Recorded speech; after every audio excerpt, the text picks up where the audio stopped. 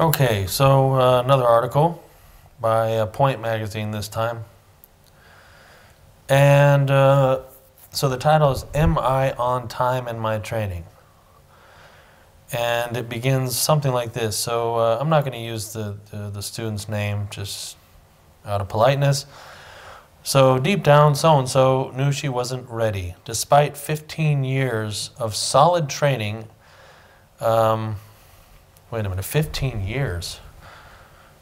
You know, what occurs to me is that, so this article is about, are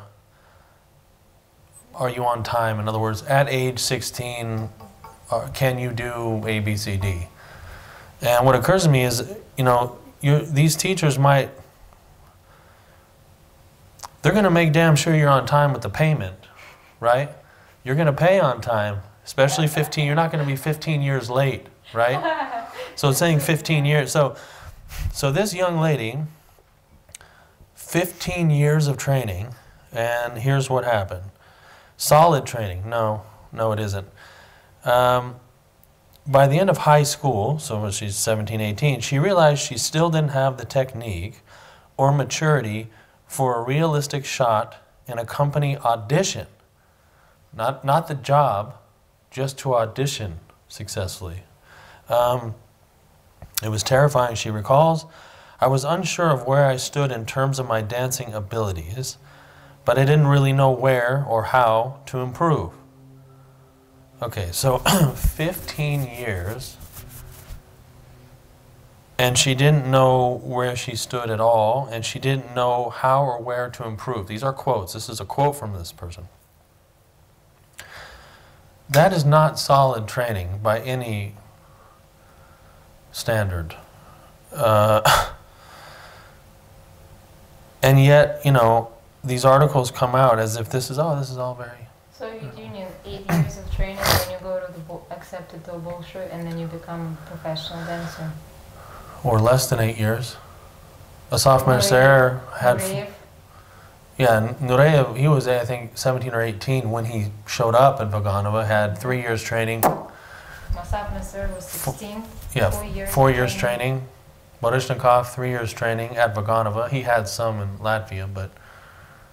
So yeah, no, you don't need... I mean, 8 would be... The only reason you need 8 years is if you start at age 10 and your body just needs to grow. But you don't need anything like 8 years to become professional. So let's say you start at 16. Yeah, by 19 you're good. 20, you know. So... Whoops, that's already... Yeah, it's already 3 times as much. More than 3 times as much. And, well, look, judging by... So she probably started at 3 years old. You cannot start ballet before age 9 or 10, really. I mean, you just shouldn't.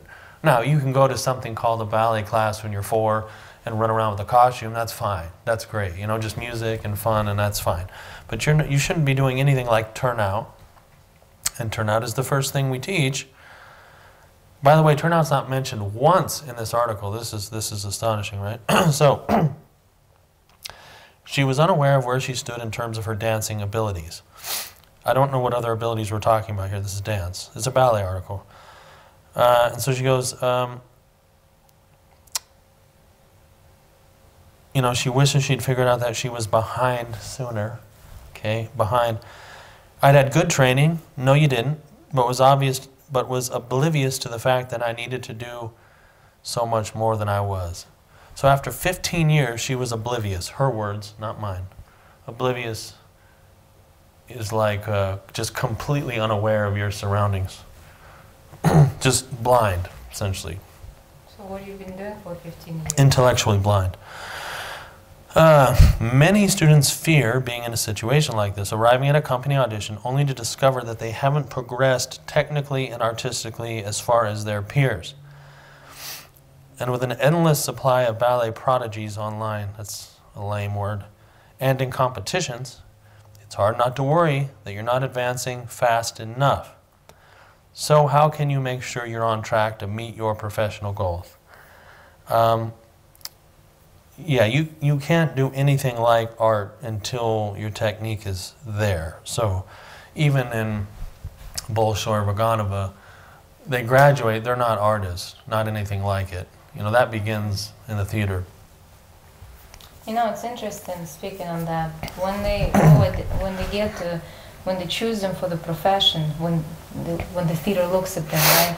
When they come to them from the academies, because there's more than one, the first thing they look at their turnout. Well, of course, because that's the basis of everything. But now here's what this guy is saying who wrote this article. The training benchmarks. There are no firm rules, but most teachers agree that students need to meet certain technical and artistic benchmarks en route to a career. No, there are firm rules, you just don't know them. Okay, fine, they're being honest. And getting it started early is a definite advantage. True. Another teacher, head of faculty at Manhattan Youth Ballet, whatever, says that between, I'm assuming ages 14 and 16, although they didn't write that, ages 14 and 16, professionally aspiring dancers should have base knowledge under their belts. For example, dancing en pointe, double pirouette en des dans, en dehors, and an understanding of battu and petit allegro, for example. Why? Partnering. Well, okay, but what about turnout? What about turnout? Turnout is on your list of base knowledge. Number 1 is turnout. Number 2 is placement. Not dancing en pointe, that's, or, you know, double pirouette, what? Understanding battu and petit. Turnout, dear, turnout is number 1 on that list. I mean, if you're going to use it, obviously there's a lot of things. She's not saying only these things, but this is just, for example, these things. Why not turnout and placement as the first thing? All right. Another teacher and director of Maryland Youth Ballet agrees, but adds that students behind the curve can make up for a late start or poor early training if they have enough natural coordination, physicality, determination, and focus. No.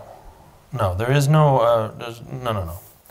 Natural coordination, turnout's not natural, neither is placement, you can vouch for that. So, yeah, you can be intelligent and your body can be a little sort of simpler to teach, but there is no really natural coordination. Physicality, whatever that's the word that doesn't mean anything. Determination and focus, well, you need that no matter what. The dancer's end goal influences the pace of their progress, too. No, it really shouldn't.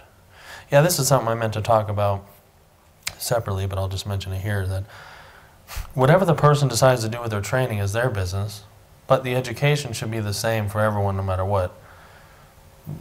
There is no amateur ballet teaching. I mean, there is, but there shouldn't be. So it doesn't matter what they want to do with it. You give them a professional education, what they do with it is up to them. And they're saying that, though, if you want to be, I mean, at some point, if you want to be a professional, you need to, like, get it done by, let's say, the time you're 18 or whatever, which also isn't entirely true. Now, here's where the selling starts. Which she just said the dancer's end goal influences the pace of their progress, too. So they're really talking about professional track. Next sentence. A college conservatory program gives an extra 4 years of intense study and performance experience. Wait a minute, so... You have 15 plus another 4. Yeah, so you need 19 years. But not even that. Like, if you're going to be a professional ballet dancer, you want to begin at 18 or thereabouts in the theater. You want to get your education done, basic, and move on. Another 4 years in a college program, no. In the college, in how I'm looking for my upbringing, college means that you want to be a teacher of it. Yeah, well, obviously we have those programs which are, yeah, not good, but no, they actually mean going to a college as a performer. Oh. Well, no. You do have that too? Yeah, oh yeah. So you're going to wait from 18, you're going to start auditioning at 22? And then career, everybody else saying that by 35 you're done? Well, the whole article is about not getting behind. Right. So you're already behind and now you're going to spend 4 more years in college to get way behind. So everyone else has been auditioning 16, 17, 18 years old. You're going to make a detour to college for 4 more years while they're getting 4 years more pro experience working with coaches and choreographers. You're going to be wasting more of your parents' money.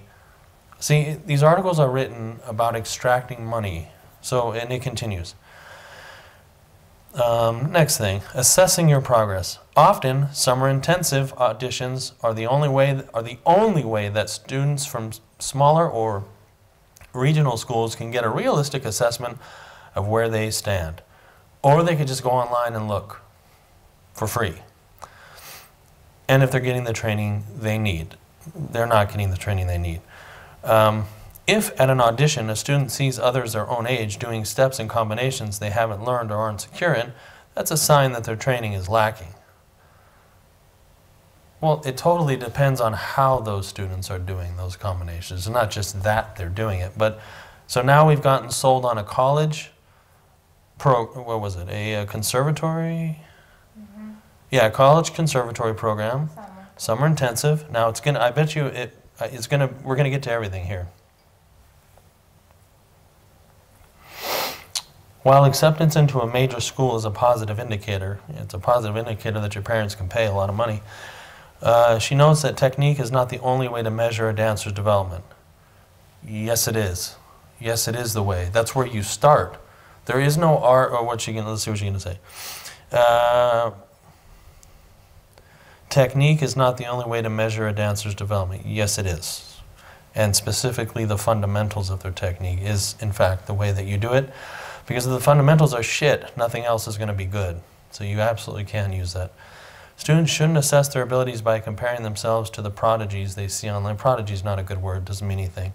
They mean flexible and whatever, and that's not ballet. Anyway, social media and competitions tend to focus on tricks. Yes, that's why I think youth competitions are a disaster and a waste of money. And students are often swayed by that. Well, yeah, because articles like this. Huh? But there's so much more to dance. Yes, there is. Artistry, musicality, movement quality. Okay, you cannot get artistry, musicality, or movement quality without mastering turnout first and placement. All that stuff comes as a result of turnout, and you don't get it any other way in ballet.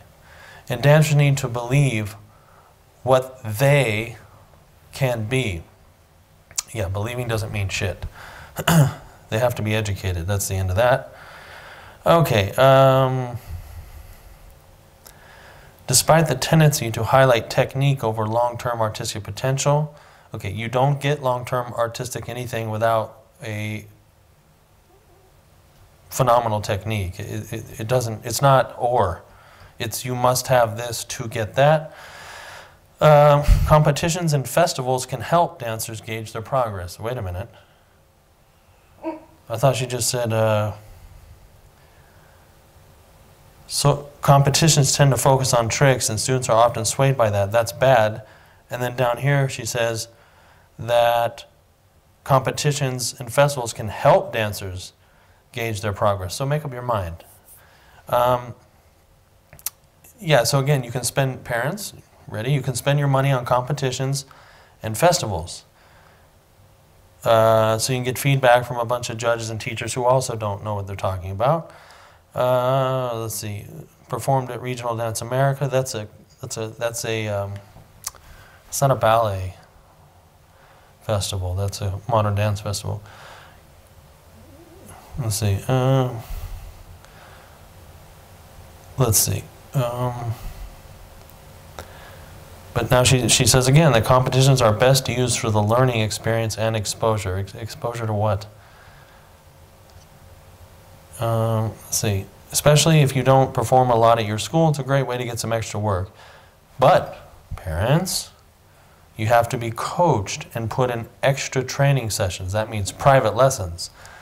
It's also eye-opening, yeah, I bet, for the parents, how much money all this costs. Even if you do well or win an award, to compare yourself to other dancers who may be better than you. Wait a minute, I thought up here it said, students shouldn't assess their abilities by comparing themselves to the prodigies they see, right here. It is also eye-opening if you do well to compare yourself to other dancers who may be better than you. Make up your mind. Do compare or don't compare. How to catch up. Okay. If signs indicate that you're behind others your age, consider ramping up your training regimen. Right. Ramp up the spending. If you're not going full-time to a professionally affiliated school, a school has to be affiliated with a company. That's what they mean, affiliated. They're not saying professional quality education. They're saying affiliated, nice little added in there. Adding intensity is imperative. Any and all extra training can help, says Dummy. Ideally, visit nearby cities for open classes and workshops with great teachers, whatever a great teacher is. Take advantage of any classes offered by a visiting master teacher. Master, too. A great teacher than a master teacher. And it's not free, and you get to travel, so that's good. Now, here's something else. Websites like Ballet Inform, where you can get all kinds of lousy advice, and Progressing Ballet Technique, which has nothing to do with ballet or technique, offer training tips from a variety of renowned instructors. Yeah, renowned for what? If you decide to change schools altogether, shop around carefully. How? They all say the same thing. Research where the dancers you admire have trained, like you know anything.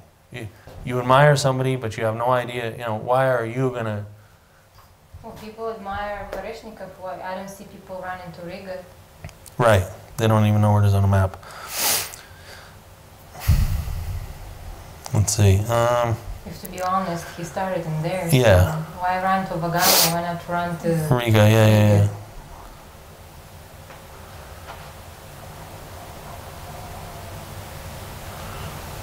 Oh, okay.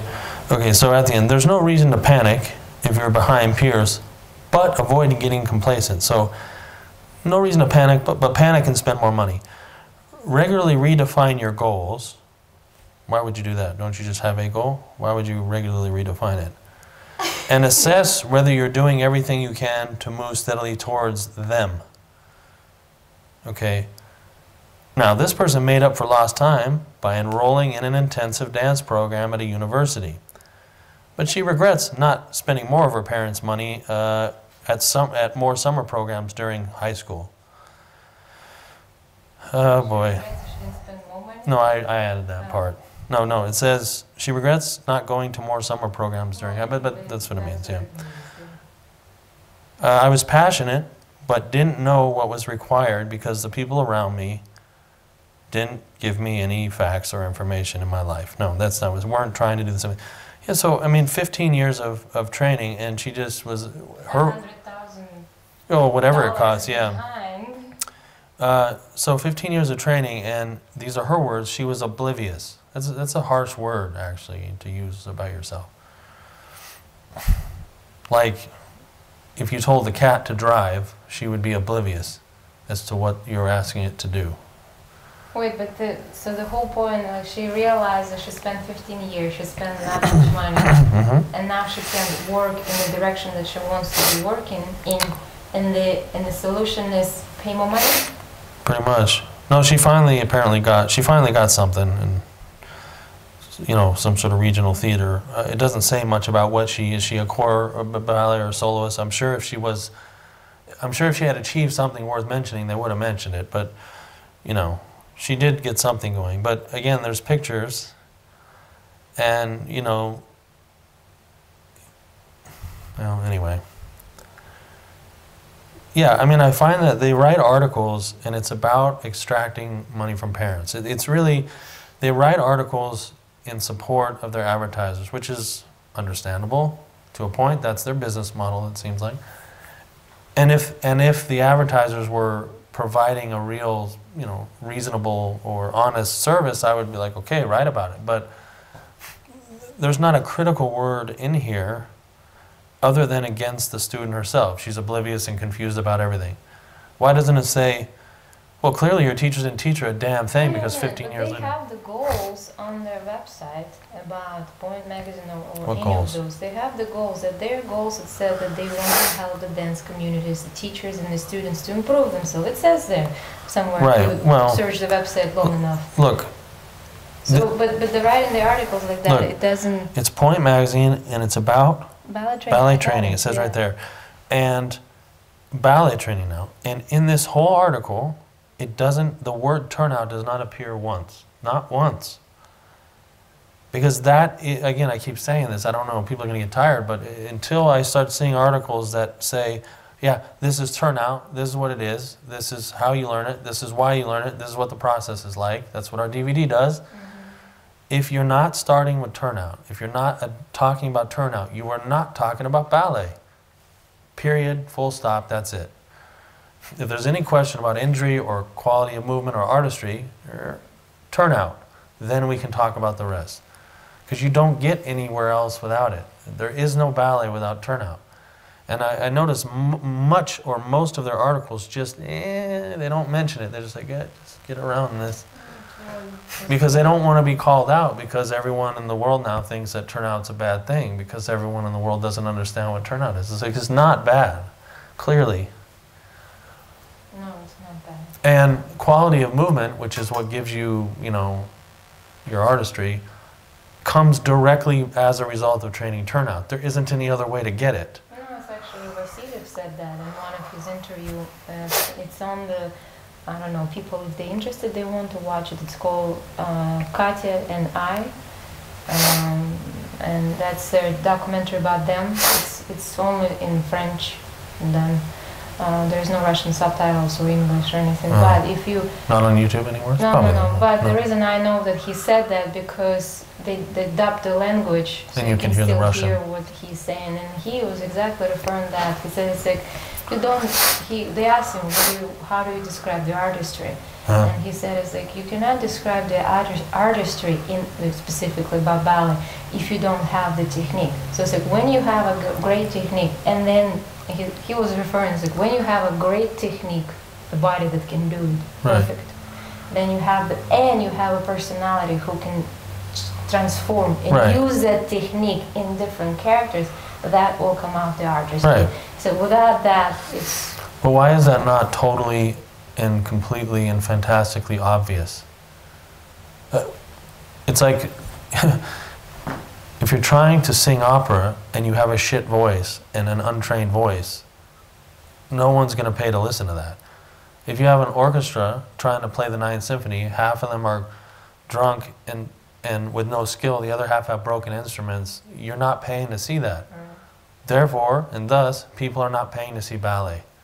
Because the bodies are either broken, the dancers are uneducated, the choreographers might be less educated, and the teachers don't know what they're doing. So now coaches that are, you see what I'm saying? The whole thing is like a drunken, you know, I don't know, He's actually... bus to nowhere. Right. Vasilyev also, actually, I like that phrase that he's explaining. He said that those people who think that art is easy, he called them dilettantes. Dilettante.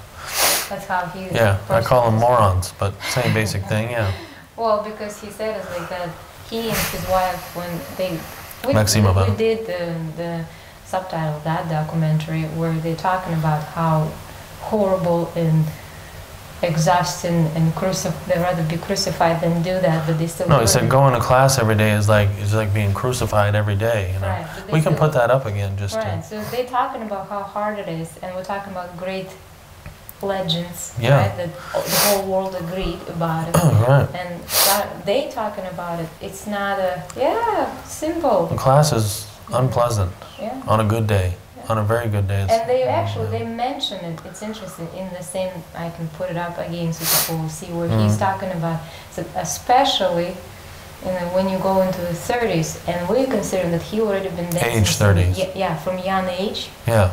And he said, now I'm age 30 and it feels more, I'm losing turnout. So he constantly works on it. Yeah. He mentioned that they're working on it constantly.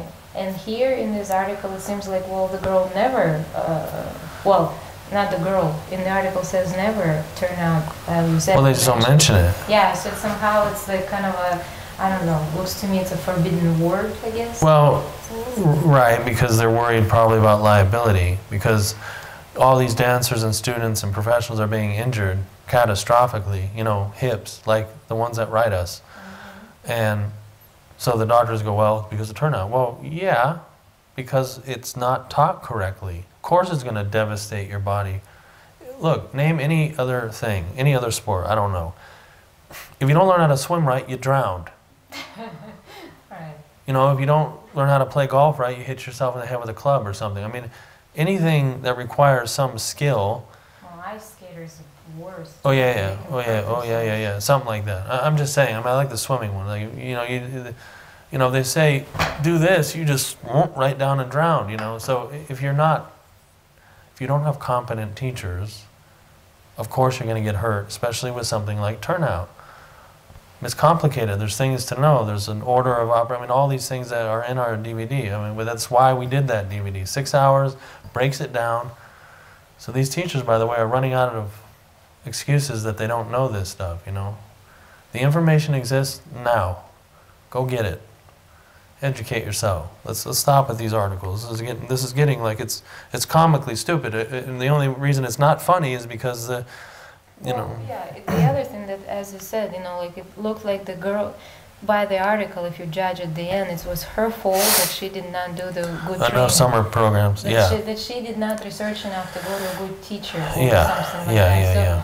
And again, as I would assume that the injuries and all of that will also come from of blamed course. on her. Where we did the podcast actually about the Vaganova's scientific approach, where I mentioned that, where one of the lead surgeon who was working on that said that is, if you got injured at school, it's something wrong with your teaching. Yeah.